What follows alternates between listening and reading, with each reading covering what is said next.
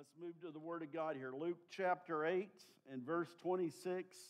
And it says, they sailed to the country of the Gerasenes, which is opposite Galilee. When Jesus had stepped out on land, there met him a man from the city who had demons. For a long time, he'd worn no clothes. And let me just say that nudity, public nudity, often accompanies demonic activity. And so just know, for anybody pushing in that, sometimes that's a sign of the devil at work. And so I'll just leave that there.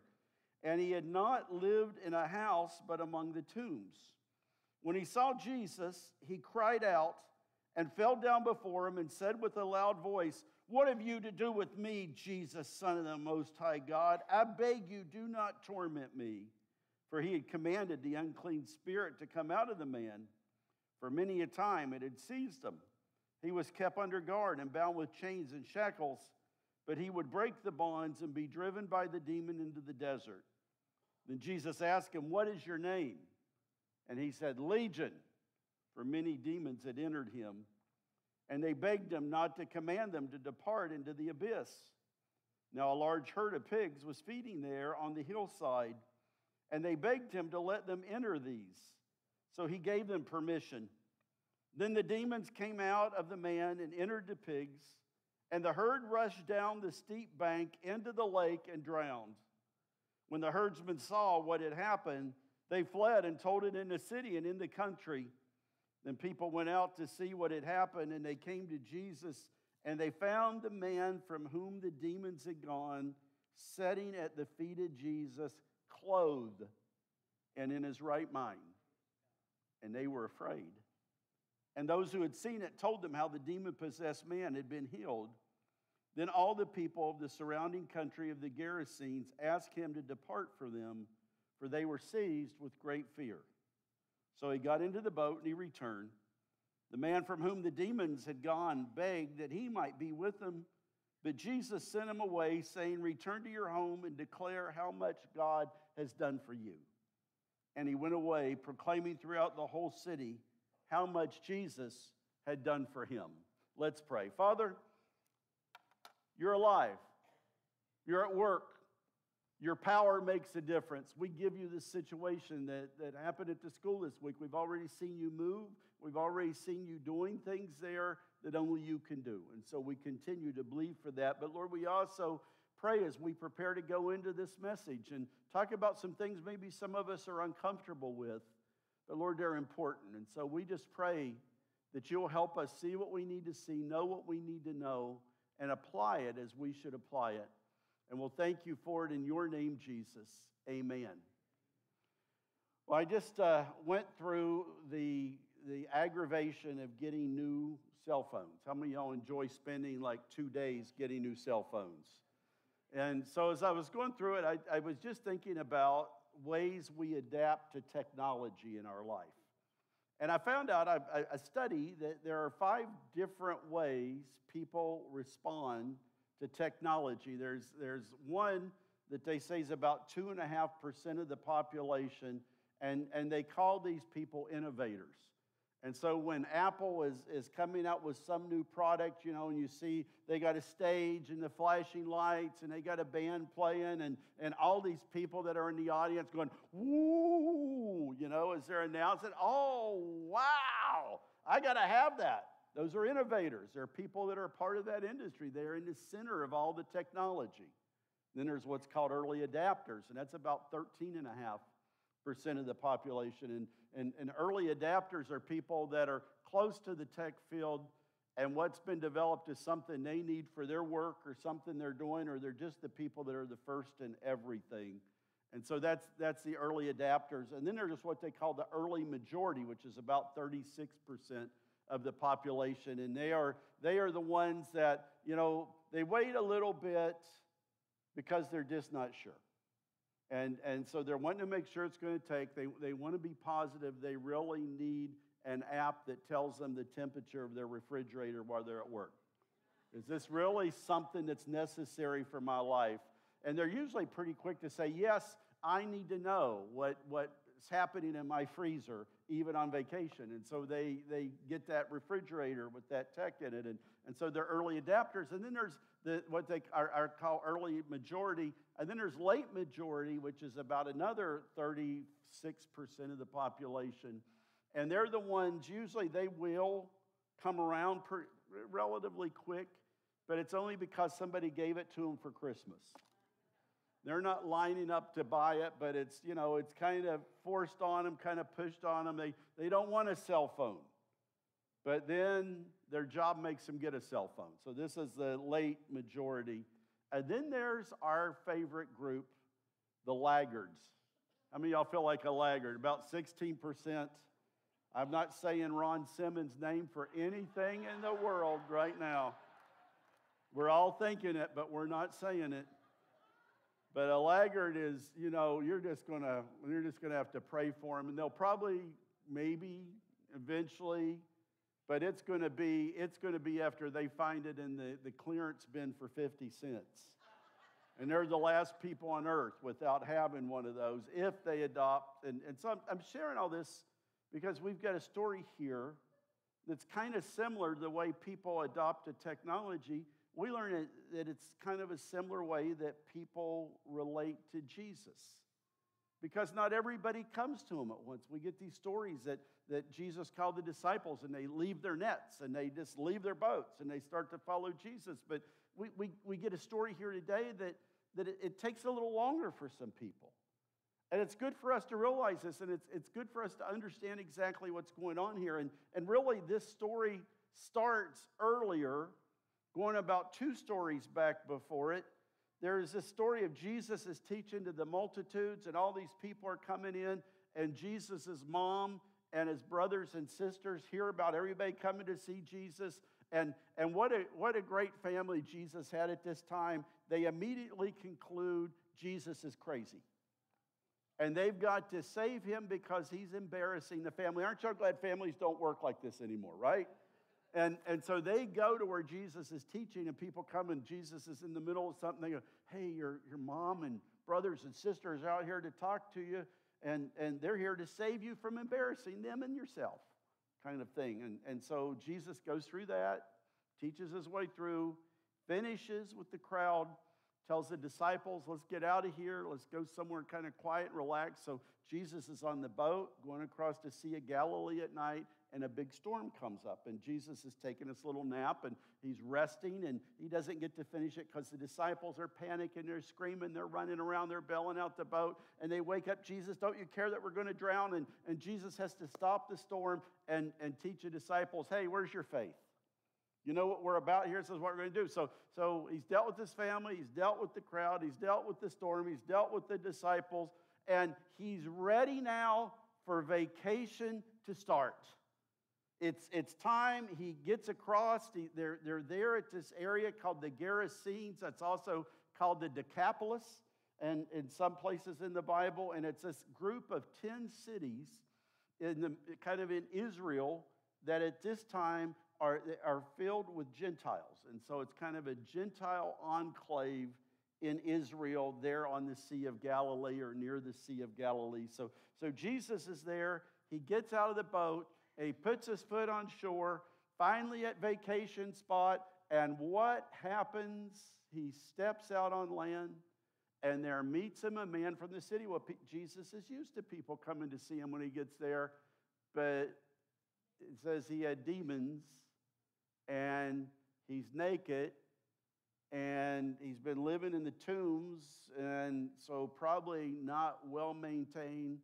And what we learn as we read from Matthew, there's not just one guy, but 2 guys, and these guys had a reputation because they attacked people that were coming through that area. And so people had to kind of avoid that area because these 2 naked guys, would y'all agree that's probably a good thing to do? We'll find another way to get where we want to go. So naked guys don't attack us. And so here they come and they make this run at Jesus. Now, let's admit this. This is kind of funny, right? You can just think, oh, poor Jesus, tired, worn out, and here, what else could happen? We usually say, what else could happen? Well, there's always something else that can happen, and it's going to. And sometimes we think, well, it's because I said that. I messed it up. No, it's going to happen anyway. And it happens. And it just seems kind of humorous because we can kind of relate to this. But this man had a real problem. These men have a real problem. And what I want us to kind of get at this point is maybe we've lived a kind of life that we've messed up so much, and we're so messed up, we've become people's laughing stock. And people think we're the funniest story they know. And when they're kind of mocking somebody or giving an example of what not to do, don't be like, ha ha, so-and-so. You know what? Jesus doesn't see the joke in that. He sees you and he sees your brokenness. And he cares. And Jesus cares. Luke just covers the story of this man. So I'll go back to just the story of this one man that Luke focuses on, and not both of them. But Jesus does this for both of them. But this man that Jesus is dealing with, and it says that he's demon-possessed. And I realize that we're in modern times now, and we've got psychology. We understand people are crazy now. It's hard for us to accept that it could be something that involves demons. That's uncomfortable to us. And we don't want to believe that such a thing would happen, that a demon would come and be able to possess a person. It just doesn't seem real. The truth is they're just crazy. Well, sometimes they may be crazy. And it may be a mental condition. But let me assure you, demons are very real. And demon possession is very real. And somebody says, well, how can you be so sure of that? I personally have dealt with some. So I can promise you. But also, I got something even better than my personal experience, because sometimes if people are just going by personal experience and not anchoring things to the Word, they're going to make some wrong conclusions about things that they've been dealing with. And so that's what happens when you get away from the Word, and you got to be careful. Somebody says, well, I can tell you what happened to me. Well, maybe it did, and maybe you missed exactly what was really happening there. But we go to the Word, and we have in this story Jesus dealing with demons. Jesus thought they were demons. I'll go with what Jesus says. We can't say, oh, Jesus didn't know that they were just crazy. Jesus knew they were demons. And this demon even gives a name for himself. He says, my name's Legion, when Jesus says, what's your name? And Legion's up to a troop of soldiers, up to 6,000 people. And we don't know if there was literally 6,000 demons in this man. It's not uncommon that a lot of people are demon-possessed, that they can have multiple demons. And so we don't know if there was actually that many, but we can see from what's going to happen, there's a lot of demons that are in this man. There's a multitude of them that are there. And so he's given himself this name Legion for so many demons that are possessing him. And people that are demon-possessed, they are people who are tormented. We see he's unable to wear clothes. And he's going around, it's not uncommon, they scream, they harm themselves. They do all sorts of odd things. They often have supernatural strength. And we see in this story that this guy would break the chains and bonds. They would put people trying to protect him from them and protect him from himself. The people of that town would wrap him in chains and ropes, and he was able to break those. So here's a physically powerful person. He is animated by the power of the demonic.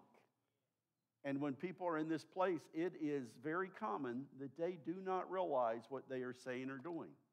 They don't know how this is working, and they have no control over themselves to improve their condition. And so here is the irony.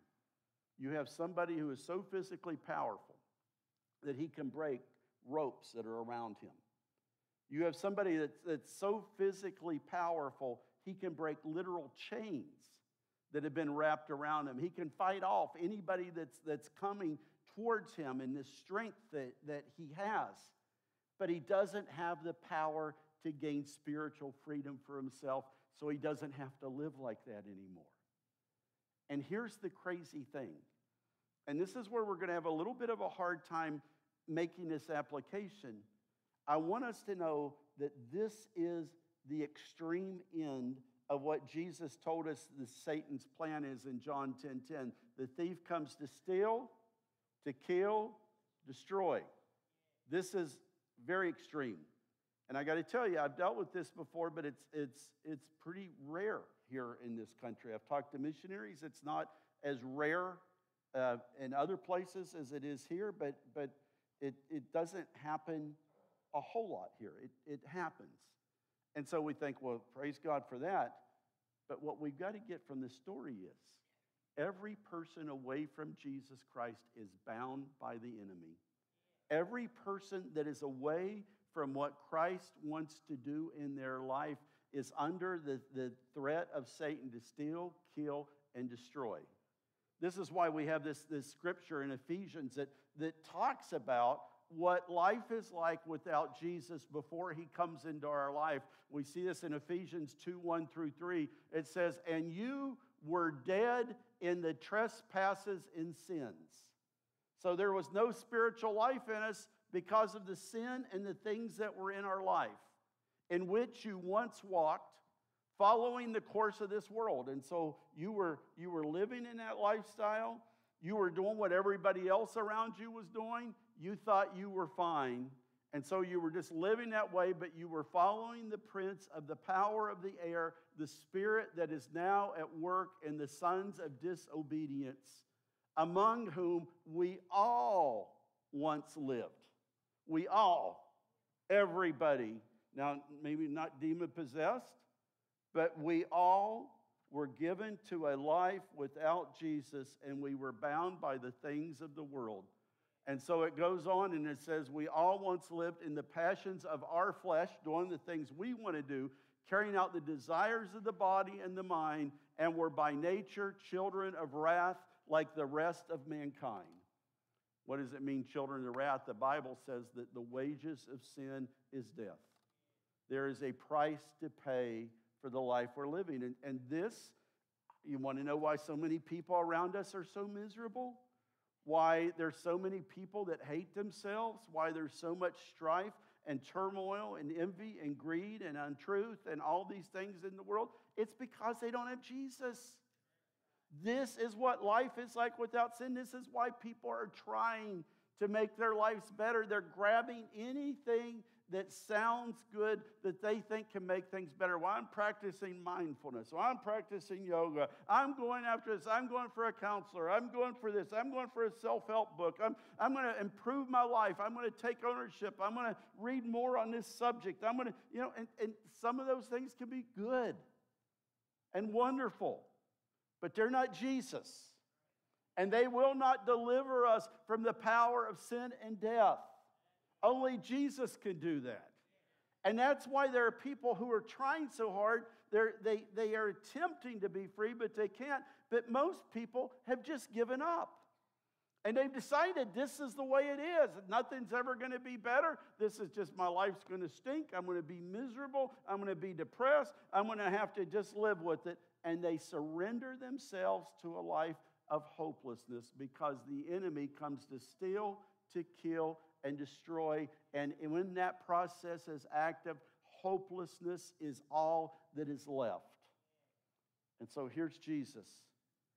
And he's working, he's trying to make a difference for this guy. Because Jesus has power over sin and death. He's got power over the demonic. He has power to deliver. He has power to bring a new day. And the Bible says that when Christ died on the cross, he defeated death in the grave forever. And this power has been given to us. I've had people before say there's things that are in my house, and I need prayer over it. I need, there's something going on there. And I say, I can do that. But you need to do that. You need to learn to exercise your authority that belongs to you as a Christian to tell the devil to get out of your house. Get some oil and say, no more in the name of Jesus. This house belongs to God. Take authority over your home. You can do that. Christ gives us that power because he won that power on the cross of Calvary. And so here's Jesus dealing with these demons and this guy, and he, they're trying to intimidate him when he says, "What's your name?" Satan likes to talk garbage. And so, what's your name? It's no just general name. It's a special name. It's a name that should intimidate you, Jesus. We are legion because we are many. Oh, be afraid. Be very afraid. Oh, I bet you're shaking Jesus. You're not going to intimidate Jesus. You're getting ready to make Jesus happy because he's getting ready to see a lot of demons run out of that guy. This is what Jesus came for. Jesus came to set us free. We are here as a testimony of the freeing power of Jesus Christ. And so they're trying to intimidate Jesus, but they realize this isn't working, so they go to plan B. They begged him. They said, "Please, don't make us go to the abyss." Think abyss? What in the world is, there was a movie called The Abyss. You go watch a movie? No. The abyss is the bottomless pit. It's hell.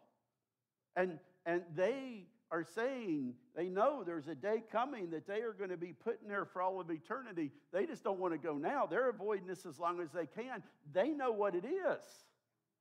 And I always feel bad for these poor dumb people who talk about hell like it's a party.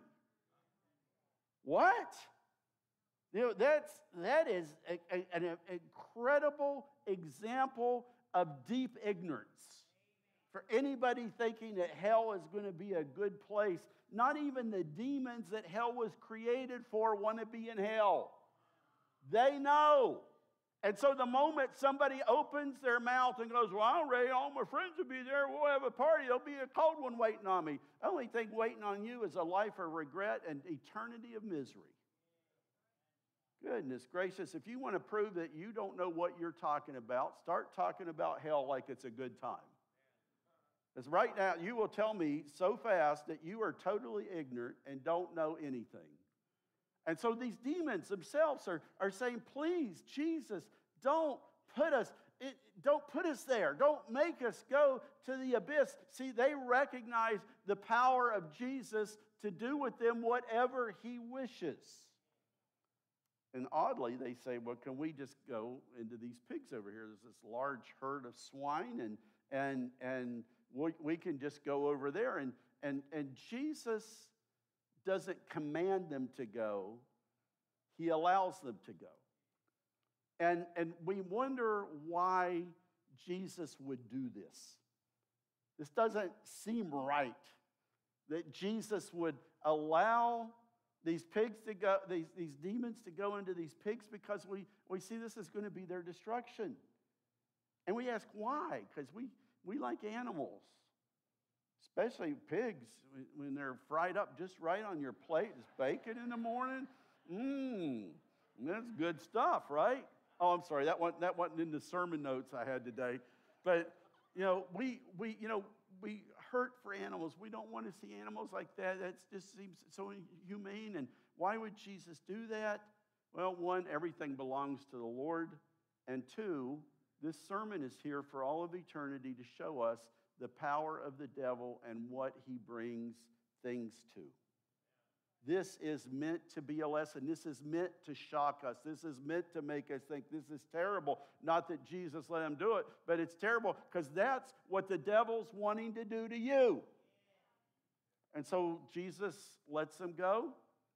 And it says they come out of the man, verse 33. They enter the pigs, and the herd rushes down the steep bank into the lake and drown. They cannot stand the presence of these demons. It causes them to kill themselves. Now, I will tell you, I've dealt with people who have committed suicide before. And I hear people, if you want to make me mad, if you're around somebody that's committed suicide and I'm there talking to the family and you come up and tell them, well, they're in hell now. I don't know what the family's going to say to you, but I'm not going to be too nice to you. You don't know that. You don't have a verse for that. It is a terrible loss. It is a painful time, and it is a time that requires people loving on people who have lost somebody important to them that don't understand why it's happened. And there's nothing in the Bible that will indicate that that means they go to hell the moment that happens. But I can tell you this, when somebody is that desperate and hurting that they do that, we should be crying for the pain that they were in. And we should know that Jesus loves them and that they were important to him. And we are there to try to go through a mess that we can't understand. And so here, these pigs, they're driven, and this is the work of Satan. If you're in despair, that's not from God. That's the work of the enemy in your life. And these pigs are so filled with despair, so filled with anxiety, so filled with all these things that they run down and they end up killing themselves. And so suddenly the Sea of Galilee features a dead pig flotilla. You just see them out there bobbling on the waves, right? They're just out there, and we think, wow, well, that's a painful story, and boy, we want to learn from that, and we can wrap up now, but that's not the end of the story. And the point of the story is, as I'm reading it today, is are we going to let God do something that brings us to freedom so we don't have to be those dead pigs? We don't have to be the people that are being tormented. We don't have to be the people that cannot be in relationship with those who are around us. We don't have to be the people living for the world, doing what everybody else does. We can be free. We can be living for Jesus. We can know joy. We can know peace. We can know love. This is a story of hope in the midst of an ugly story of what Satan was trying to do. And so we see that there are these guys that, we always hear sheep herders in the Bible because they're Jews, and Jews don't eat pigs. But these guys are Gentiles, and they had the wonderful job of being pig herders. It just sounds kind of nasty to me. I don't know about you guys, spending your life following pigs around. But here they are, they're pig herders, and they've seen what's happening. They've witnessed this, and it doesn't say all this directly, but we can pretty well connect dots here and figure out what's going on. So they've watched their livelihood drown themselves. And these guys are kind of the original internet trolls. They're going, what internet trolls do. They always talk about how offended they are, or they attack everybody around them. And so they come out and they're just throwing all this stuff. And so these guys seem to be that. They take off, and it says they went to the city and they went all about the country. And what are they saying? The guy that was our friend is better now. Praise God. No. That Jew teacher we've heard a little bit about, he just killed all the pigs. I hope you weren't expecting a Christmas ham this year. It's floating out there in the Sea of Galilee, the demon inside it. Go on and take as many as you want. They're free. They're belittling Jesus. They're announcing that what Christ has done is not something good. It's not about the freedom of this man. It's about what they have lost. They've lost their income. They've lost something that they were doing. And so therefore they're seeing the minus. And I want you to know that Satan's goal is that you will always see the minus and you will never see the plus of what God wants to do in your life. And this is the role of spiritual laggards. They are out there and they will speak bad about Jesus. They will put him down. They will make fun of you for being in church. They will say and do anything, expect it, and know what they are trying to do is to minimize and undo the good things that God has done in you, because you are the man who is sitting there, who has been made well and delivered. You are a testimony to the world. You are a light that cannot be hidden. You are the salt of the earth. And his laggards want to say, oh, it's nothing. It's a loss. Don't even consider it. But Jesus delivers. Jesus sets free. And so people, they hear this. People like seeing dead pigs floating on the sea, don't we? They like seeing, we say, I don't want to see a car accident. Well, why are you slowing down to 2 miles an hour and driving your car out? Because you're over there watching all this stuff. And we just can't turn our eyes from these things. And I got to think of the days of Jesus. There's probably wasn't a lot of interesting things going on around. And so these people hear this story and what's going to happen. They went out to see what happened. And they come to Jesus and they found the man from whom the demons had gone. Now, to Jesus, this man was a stranger. But to these people, this was the guy that some of them had been babysitting when they tied him up and he broke the chains and chased them away. To some of these people, he was probably a relative. And some of these people, this was probably the guy they went to high school with. This was the guy that worked at McDonald's with them back a few years ago. This was somebody they knew. And they had watched his decline. They had watched his destruction. This should have been something that brought them joy, because it says that he's sitting at the feet of Jesus, clothed in his right mind. And they said, hallelujah, God's alive. No, they were afraid. I don't know what's caused this. I don't know if this is good.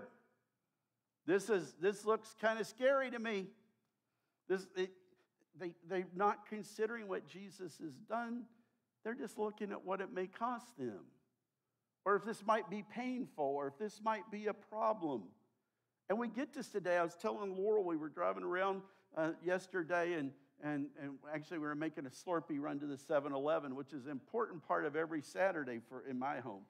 And so we were making our Slurpee run. I said, Laurel, you know, when I was younger, there were a lot of people that wouldn't receive Christ, but when their life fell apart, there was just kind of this understanding, you need Jesus. And they'd end up in church. They'd get their life right. They'd turn back around. But I said, I've witnessed over the years of my ministry that we live in a time that people don't even know who Jesus is. And the ones who do, there are people who are actively working to keep them from Christ. And so this is kind of this fear that we're seeing here. And you know, this is the introduction. John chapter 1, I always love is this introduction to Jesus and John the Baptist's ministry. But I love where it talks about Christ coming. And there's this verse there that just kind of, or a couple verses that kind of trouble me, because verse 9 and 10 of John 1 says, the true light, Jesus, which gives light to everyone, was coming into the world. He was in the world, and the world was made through him, yet the world did not know him. They didn't understand the life their Creator had for them. They didn't understand. And so here's this guy, though, that's a testimony to the light of the world has come. There's freedom for everybody. And he's sitting there. How long has it been? We don't know how long it's been since they seen this guy with actual clothes on. That had to be a nice thing to see in its own right. And so finally, naked guy's wearing clothes. And he's in his right mind. And we should go to this. There's something wonderful that's happened here. I know some other demon-possessed people. I know people who are sick and need healing.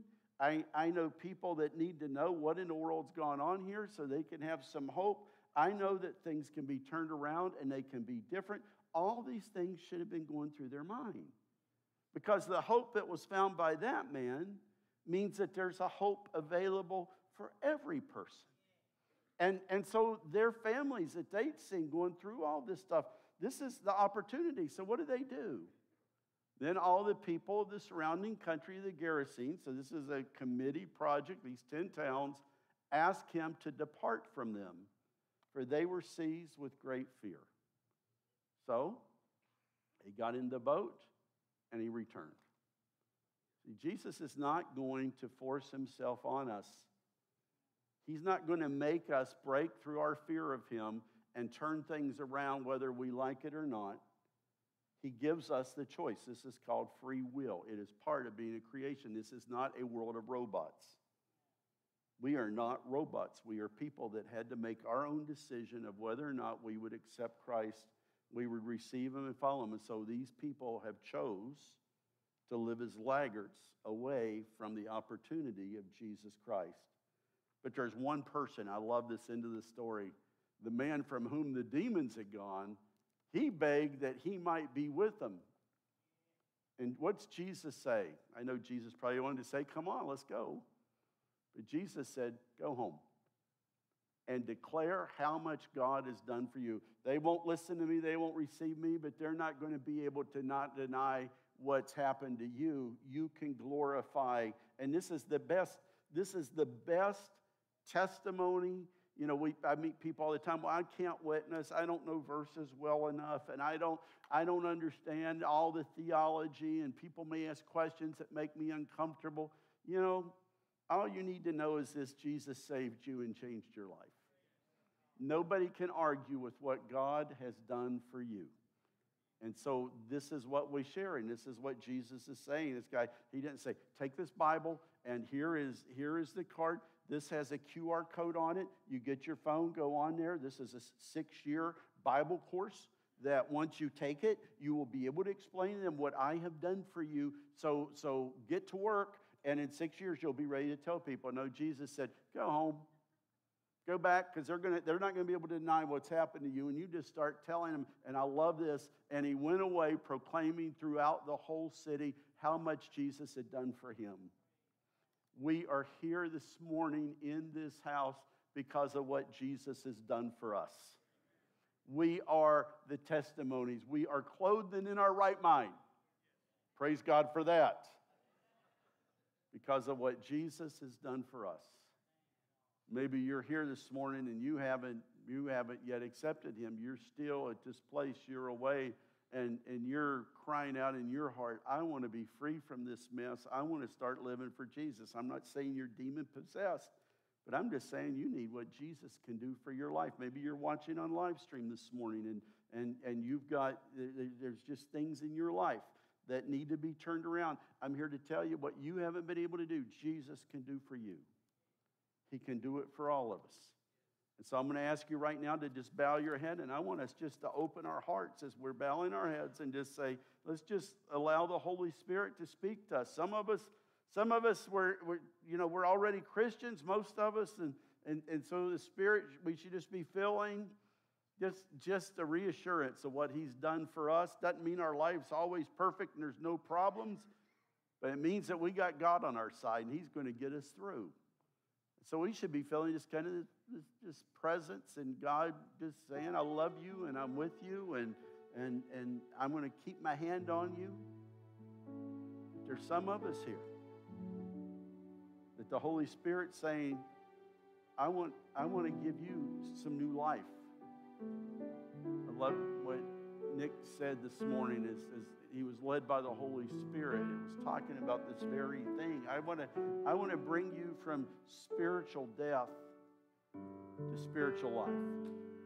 I want you to be delivered from those things that have been tearing you apart. Those things that you've tried and you've just kind of given up on. You've decided that's the way it is. I'm here to tell you right now, that's not the way it is. God wants to give you a new start. And I just wonder, is there anybody here that will lift their hand right now and say, Pastor, I need that new start. I need to be set free. I need a new beginning. Those of you on live stream, you can raise your hand right where you are this morning. Anybody, just lift their hand and say, Pastor, I need it. Amen. I'm seeing some hands going up this morning. Amen. God's seeing your hand. He's hearing your cry. There is freedom. There is a way from the world around you and what you've been drugged along into being a part of. There is freedom for you in this place this morning. We're going to say for all of us who raised our hands on live stream and in this place, we're going to pray a prayer right now. And this is going to be a prayer all of us are going to pray together. But it's a prayer for anyone who lifted their hand, even if they didn't. If they pray this prayer, this will be your start in following Jesus. Will you pray with me this morning, Heavenly Father? I know I've done wrong. I'm tired of living like this. I can't go on anymore. I need freedom. Lord, bring me to your life that I may truly live and be the person you created me to be. Thank you for this opportunity to follow you and to live in your blessings. In your name, Jesus.